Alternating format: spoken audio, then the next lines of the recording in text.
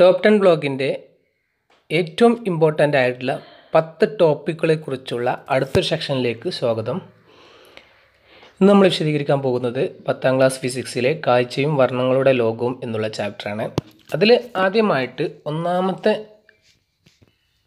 Topic എന്ന് പറയുന്നത് near പോയിൻറ്റും far പോയിൻറ്റും തമ്മിലുള്ള വ്യത്യാസം, അഥവാ നിയർ പോയിൻ്റ് എന്താണ്, ഫാർ പോയിൻ്റ് എന്താണ്, അതിൽ എത്ര സെൻറ്റിമീറ്റർ അല്ലെങ്കിൽ എത്രയാണ് അതിൻ്റെ നീളം എന്നുള്ളത് ഓർത്തിരിക്കണം.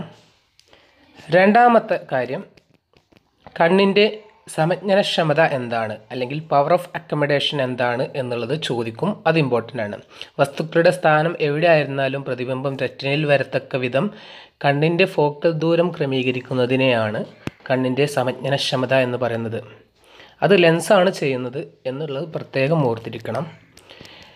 മൂന്നാമത്തെ കാര്യം ദീർഘദൃഷ്ടി, ഹ്രസ്വദൃഷ്ടി, വെള്ളയുത്ത്, ഇതിൻ്റെയൊക്കെ കാരണങ്ങൾ അതേപോലെ തന്നെ അതിൻ്റെ പരിഹാര മാർഗങ്ങളും ഇമ്പോർട്ടൻ്റ് ആണ്. അത് ഓർത്തിരിക്കണം.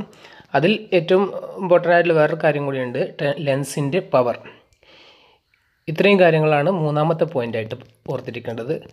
നാലാമതായിട്ട് പ്രകാശത്തിൻ്റെ പ്രകീർണനം എന്താണ് എന്ന് ഓർത്തിരിക്കണം. അതിൽ സമന്വിത പ്രകാശവും പ്രകീർണനവും വർണ്ണരാജിയും ഇമ്പോർട്ടൻ്റ് ആണ്. സമന്വിത പ്രകാശം എന്ന് പറഞ്ഞാൽ ഒന്നിൽ കൂടുതൽ വർണ്ണങ്ങൾ സംയോജിച്ചുണ്ടാകുന്ന പ്രകാശമാണ് സമന്വിത പ്രകാശം. സമന്വിത പ്രകാശം ഘടകവർണ്ണങ്ങളായിട്ട് തിരിയുന്ന പ്രക്രിയയാണ് പ്രകീർണനം.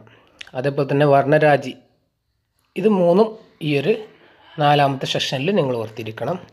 അഞ്ചാമതായിട്ട് മഴവില്ല് എങ്ങനെയാണ് ഉണ്ടാകുന്നത്, എന്തായാലും ഇമ്പോർട്ടൻ്റ് ആയിട്ടുള്ള ഉറപ്പിച്ച് പറയാവുന്ന ഒരു ക്വസ്റ്റ്യനാണ് അഞ്ചാമത്തെ കാര്യം.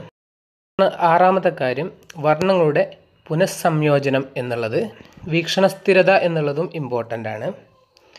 അത് എത്രയാണ്, എത്ര സെക്കൻഡാണ് എന്നുള്ളത് ഓർത്തിരിക്കണം. ഏഴാമത്തെ കാര്യം പ്രകാശത്തിൻ്റെ വിസരണം അല്ലെങ്കിൽ സ്കാറ്ററിങ് ഓഫ് ലൈറ്റ്, അതെങ്ങനെയാണ് സംഭവിക്കുന്നത് എന്നുള്ളത് ഇമ്പോർട്ടൻ്റ് ആണ്.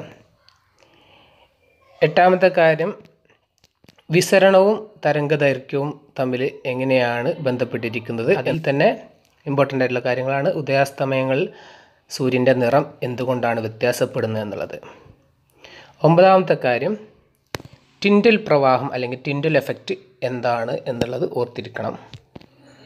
പത്താമത്തെ കാര്യമാണ് പ്രകാശ മലിനീകരണം എങ്ങനെയാണ് സംഭവിക്കുന്നത്, അത് തടയാൻ എന്തൊക്കെയാണ് മാർഗങ്ങൾ. ഇത്രയും കാര്യങ്ങളാണ് ഇതിലുള്ള ഏറ്റവും ഇമ്പോർട്ടൻ്റ് ആയിട്ടുള്ള 10 പോയിൻറ്റുകൾ.